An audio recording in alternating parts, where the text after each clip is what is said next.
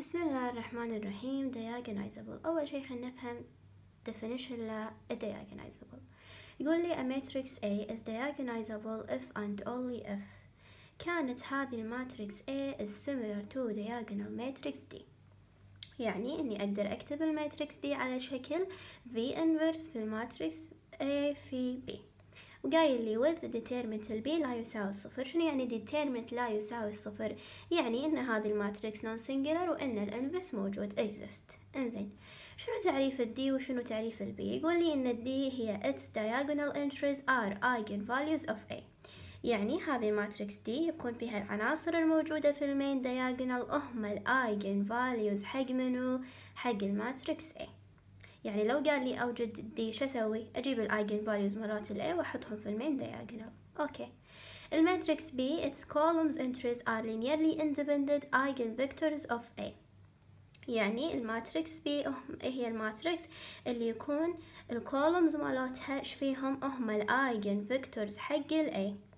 وشرط ثاني إنه لازم يكونون linearly independent. شنو يعني linearly independent؟ يعني determinant للB لا يساوي الصفر. اوكي، في عندي ثيورم صغيرة تقول إن a matrix A is diagonalizable if and only if it has linearly independent eigenvectors. يعني لما ناخذ الماتريكس A وأجيب منها الماتريكس B اللي هي ماتريكس الأيجنفيكتورز وأجيب لها الديتيرمنت يكون لا يساوي الصفر، إذن هي شنو؟ هي diagonalizable. نشوف الحين السؤال اللي طويل بس must in الفاينل. معطيني الماتريكس A وقايل لي find the eigenvalues والeigenvectors حق ال A. الفيديو اللي طاف لما نجيب الeigenvalues راح اخذ determinant للمصفوفة A، اخذ العناصر الموجودة في المين diagonal اطرح منها لندا، العناصر الباقية اقلب اشارتها، اجيب الديتيرمنت تطلع معاي معادلة في لندا، اجيب قيم اللندا طلع معاي 3. لندا 1 تساوي 3، لندا 2 تساوي 2، لندا 3 تساوي ماينس 3. اوكي، الحين بنجيب الايجن فيكتورز. احنا نعرف ان كل ايجن فاليو لها ايجن فيكتورز، يعني راح اجيب 3 ايجن فيكتورز. اول شي ناخذ 3، نبي نجيب لها ايجن فيكتور، راح اقوم اعوض عن 3 هني، اقوم اخذ للمصفوفة RREF اطلع قيم الاكس والواي والزد، يطلع معاي الايجن فيكتور الاول. الحين اخذ حق لندا 2 وطلع معاي ايجن فيكتور الثاني. انزين، ناخذ حق اللندا تساوي ماينس 3، طلعنا الايجن فيكتور الثالث.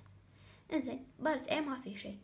بارت B يقول لي if possible find a non-singular matrix B and diagonal matrix D such that ان D اقدر اعبر عنها V inverse في ال A في ال B. ال A اللي هي diagonalizable matrix اللي تكون similar to الماتريكس D اللي هي diagonal اللي تونا عرفناهم. شنو تعريف الماتريكس دي؟ هي diagonal matrix تكون العناصر الموجودة في المين diagonal هم الايجن values. فناخذ هذول الايجن values ونحطهم 3 و2 وماينس 3. انزين، هذا هو تعريف diagonal matrix بكل بساطة. انزين، الماتريكس B شنو هي الماتريكس B؟ هي الماتريكس اللي تكون أعمدتها هم الايجن فيكتورز مالات منو؟ مالات ال A. يعني الحين راح اخذ الايجن فيكتورز حق الثلاثة واحطه، اللي هو شنو طلع وياي؟ 1 و0 و0. ننتبه هني للترتيب، يعني ما يصير احط في العمود الاول الايجن فيكتور حق الاثنين، لا، هو مو هني 3 فنحط الايجن فيكتور مالها. انزين، الحين نبي الايجن فيكتور حق الاثنين اللي هو ماينس 3 على 2 وماينس 3 على 2 و1.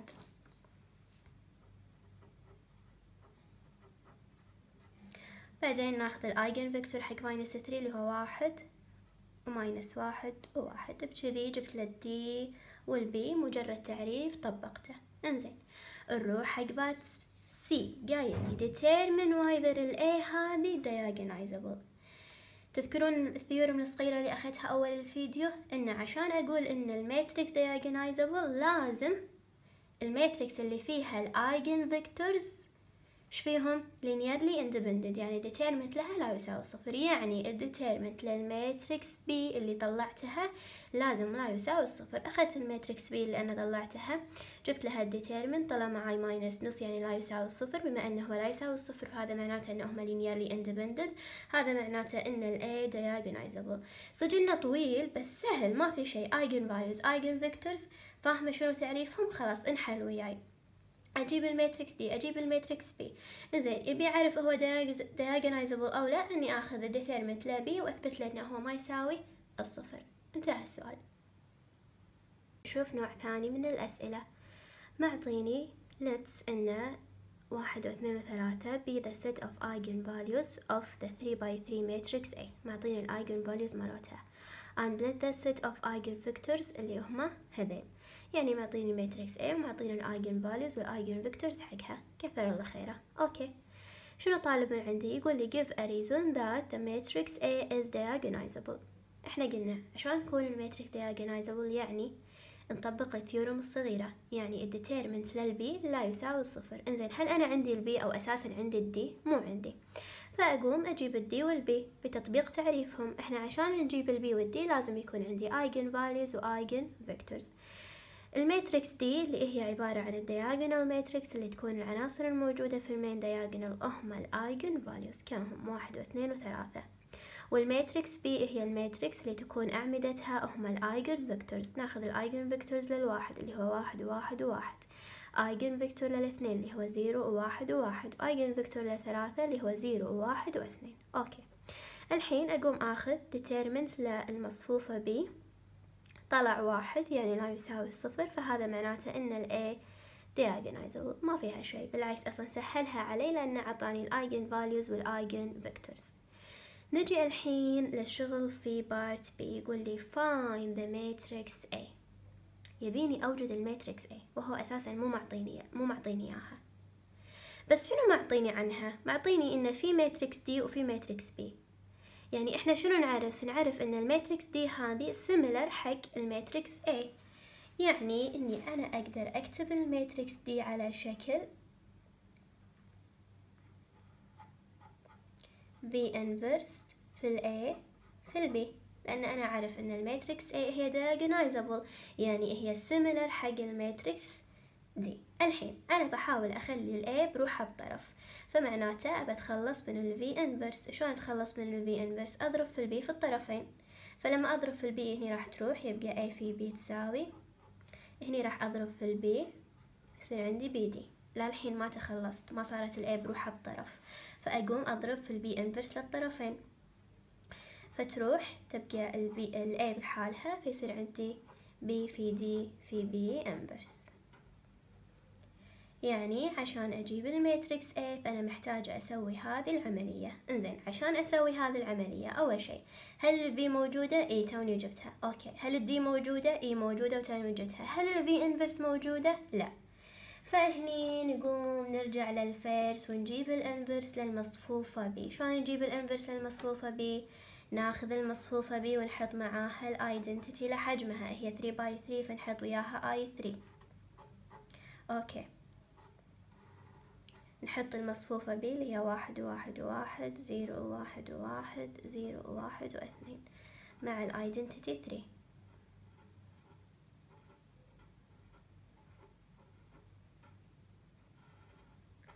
أسوي لها R R E F.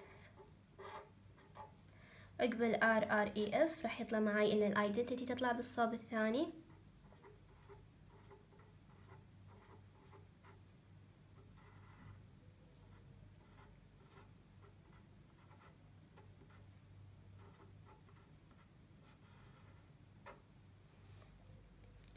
وهذه منو؟ ال V inverse. نجي الحين نقول له إن ال A راح تساوي المصفوفة B في D في B inverse، يعني المصفوفة B أحطها 1 و1 و1، 0 و1 و1، 0 و1 و2، أقوم أضربها بالمصفوفة D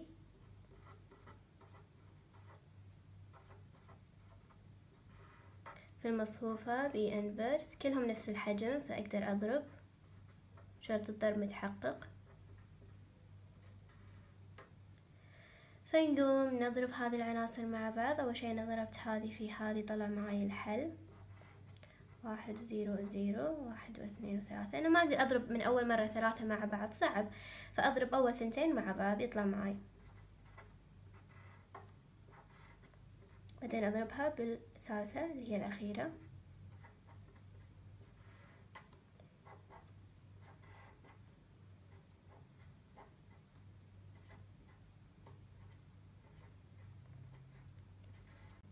يعني أنواع الأسئلة نوعين. النوع الأول اللي أخذته من ساعة، يعطيني الماتريكس A ويقول أوجد الأيجن فاليوز، أوجد الأيجن فيكتورز، أوجد المصفوفة D المصفوفة B، وهل هي diagnalizable أو لا. انزين، النوع الثاني شنو؟ ما يعطيني الماتريكس، بس يقول لي إن الأيجن فاليوز لها كذي والأيجن فيكتورز لها كذي، وهل هي diagnalizable أو لا. فأقوم أجيب له D وأجيب له B وأجيب له determinant B وأثبت له إنه ما يساوي الصفر. وش يطلب بعدين؟ يطلب الماتريكس A. فإذا طلب الماتريكس A استفيد من إنه شنو؟ هي diagnalizable، معناته هي راح تكون similar حق الماتريكس D. أخلي ال A بروحها بطرف، أقوم أجيب ال V inverse وأضرب، تطلع معاي الماتريكس A. بكذي نكون خلصنا آخر درس في المنهج. بالتوفيق يا رب، ولا تنسون تتمكنون من أساس المادة اللي هو ال RREF، ولا تطوفون أي إثبات، حاولوا تفهمونهم كثر ما تقدرون، مو تحفظونهم. وشكرا.